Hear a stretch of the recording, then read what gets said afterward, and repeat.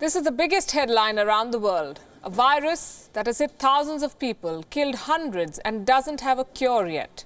The coronavirus outbreak is a global emergency, and WION is the only Indian network tracking the story with ground reports from China and updates from across the world. Let's start with India. There are 3 confirmed cases right now, all of them in Kerala. The latest patient had travelled to Wuhan recently. He is now in isolation. Last week, 2 students were detected positive for the virus. 5 people who were showing symptoms of the virus have been put in quarantine. The centre has set up a task force. The Prime Minister's office, along with the National Security Advisor, held a high-level meeting this evening to take stock. They've set up a group of ministers to manage the situation.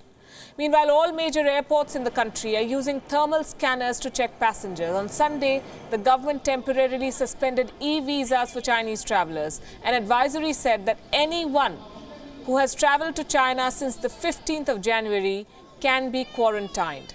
2 rescue flights sent to Wuhan have successfully brought back more than 600 Indian citizens. They also evacuated 7 Maldivians from China. All of these evacuees have been placed under quarantine for now. Reports say they will remain under observation for at least 14 days. The spokesperson of Air India shared a video that showed a group of 6 students celebrating their return to India.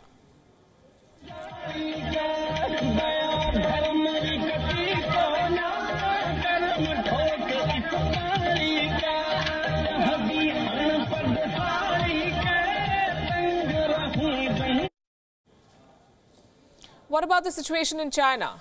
Getting worse by the day. The coronavirus has now killed more people than SARS. There are now more than 17,000 cases worldwide. More than 360 people have died. The situation in Wuhan, the epicenter of this outbreak, is particularly bad. We spoke to CGTN correspondent Jarchin Zhu for an update. There is no public transportation yet in Wuhan. As local authorities suspend all forms of those transportation, including outbound trains and flights. And you really see people walking around now. But yet, on the streets, you can see trucks and taxis carrying supplies and medical workers, as well as private cars delivering daily necessities. And the public is following advice and remaining indoors. And shopping malls, restaurants, and cinemas that are usually busy during this period, as you mentioned, the Chinese Lunar Year, are all closed. But it's a very different story for the hospital there.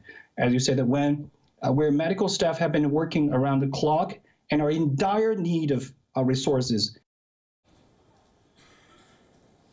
So what is Beijing doing?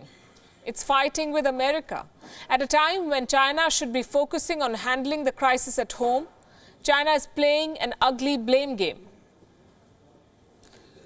And it's all happening on social media. Sample this tweet.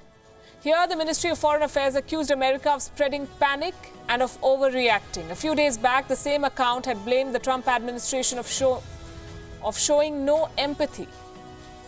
China claims that America has triggered panic with its response to the coronavirus. The Trump administration has denied entry to foreign nationals who have visited China.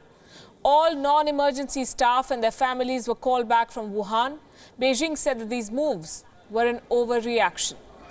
Politics aside, no one can deny the fact that this virus is spreading, and it's spreading very fast. So what precautions can you take? We've put together a list. It's very basic and it's also very effective. Wash your hands frequently. If you have a cough or cold, wear a mask. Do not travel if you're sick.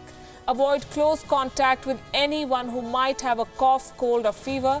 Avoid contact with live animals. Do not consume raw or undercooked meats. Avoid traveling to farms or live animal markets. This is as simple as that. This is the best precaution you can take at the moment. If you're not feeling well or are showing any symptoms of a respiratory disease, consult your doctor the first thing.